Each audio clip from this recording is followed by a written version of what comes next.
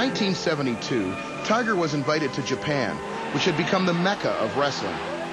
Here, fans take the sport very seriously and adore, even worship their wrestlers.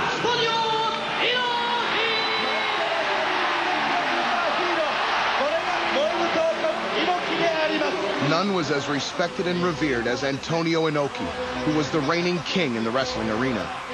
But Inoki's reputation had a downside. He had run out of worthy opponents who could match him in the ring. Right on cue, Tiger entered Japan and met Inoki for the first time. But not in the ring.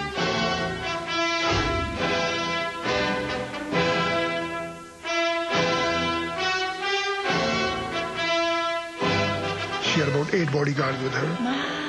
And Mr. Antonio Inoki, she just came up to me just like that, you know. Oh, hey, what's this, you know. So I explained, this is Jitti. She don't understand what Jitti is. So I started getting a little bit upset. Then she started making fun of my dress. Next thing, she started touching my turban. Oh, this. As soon as she touched that, I slapped her. And she fell down, then all her bodyguards, they jumped on me.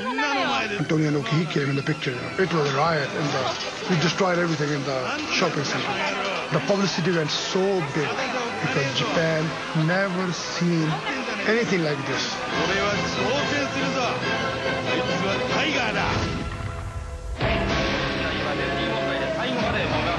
Tiger Jeet Singh 1944年インド生まれサーベルを振り回しコブラクローを必殺技とする元 NWF ヘビー級チャンピオンアントニオ猪木との対決は昭和48年5月24日に実現8年間に及ぶ凄惨な血の抗争の幕開けである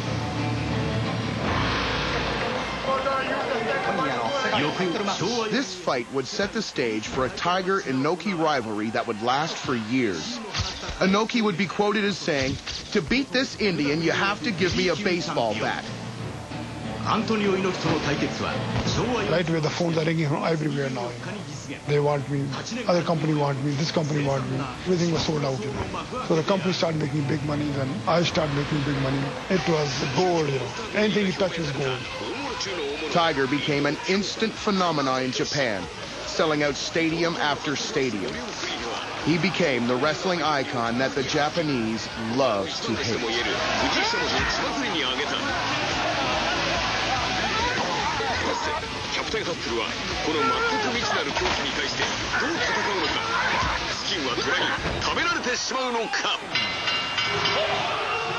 You have to be a showman. You have to understand spectacle. And Tiger understood spectacle, especially in Japan. They love it when the foreign wrestlers come over, and the more crazy that they are, the more that they like it. And Tiger knew this, so that's why he started to adapt things like the saber, and he'd wear the headband, and he'd just run through the entire crowd and make his presence known and get people all excited and flared up.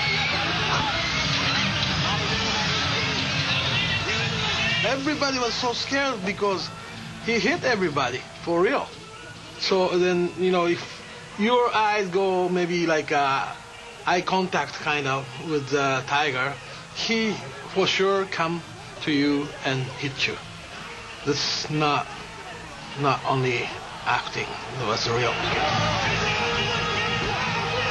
I think that he was good enough in the ring, and that he had the personality, he had the charisma, he had you can't say it. It's what they call the it factor. He's got that one little thing that just separates him from everybody else. And so in Japan, he became even more of a character.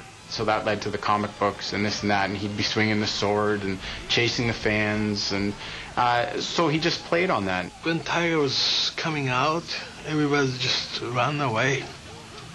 That's how it was. Nobody else made it that way.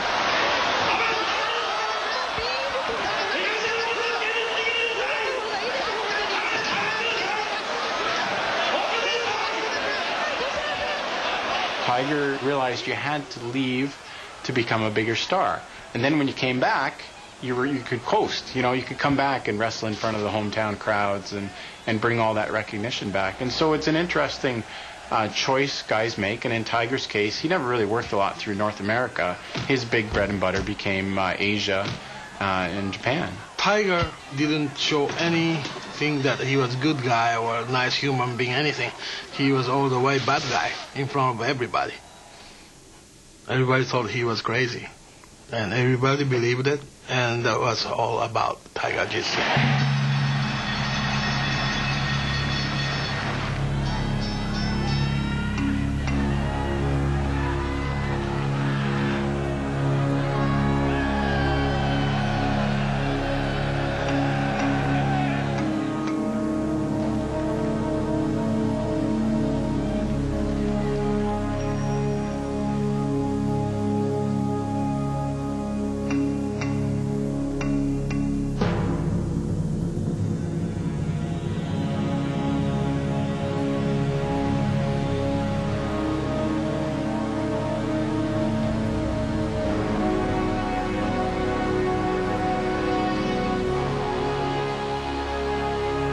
Memorial series for Antonio Inoki, and there was a balloting, a fan selection, a dream match, and overwhelming response was to see the biggest villain in history of Japanese wrestling tag up with the greatest hero in Japanese wrestling.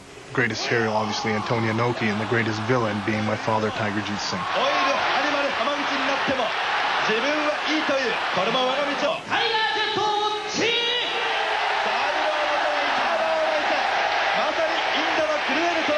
What really hit a chord with me was my father revered as an icon, a living legend.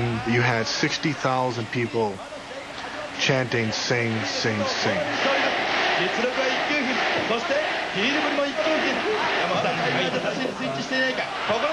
But up until that time, in a nutshell, it came like what this man had sacrificed, what he had created for his family as a livelihood for his family back at home in Toronto.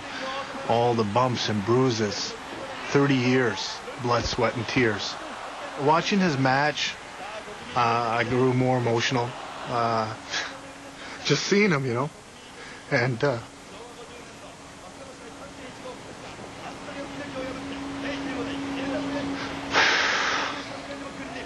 this day, it still chokes me up. He sacrificed so much. I think that's, you know, that's what hit me. Just the sacrifices this man made.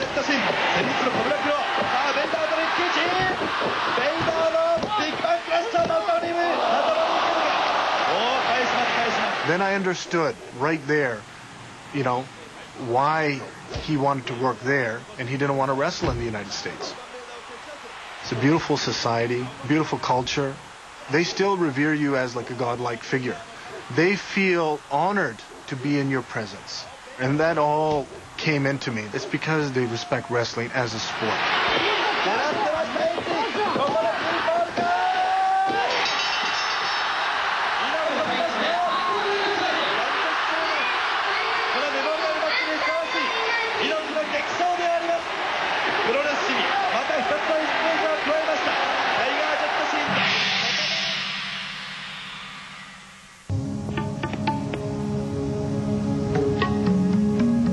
This 100-acre estate in Milton, Ontario, is what the Huns family calls home. The family assets are worth millions, and business ventures include hotels, real estate, and property development. All paid for by Tiger's blood and sweat from the ring and some wise investments by his wife, Jeet.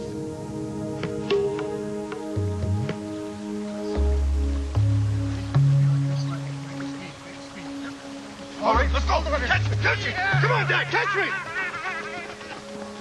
My father, he says, when you get married, the woman will either make your life living hell or living heaven. Come on, guys, inside. Come on, you're gonna have your dessert here. So we're very blessed that Mom has made our life a living heaven. I think she's done unbelievable. Because of her upbringing as well, and it was instilled upon her that family is utmost, that comes first. Fame and fortune comes and goes. But that foundation, that nucleus that she's created will be with us forever.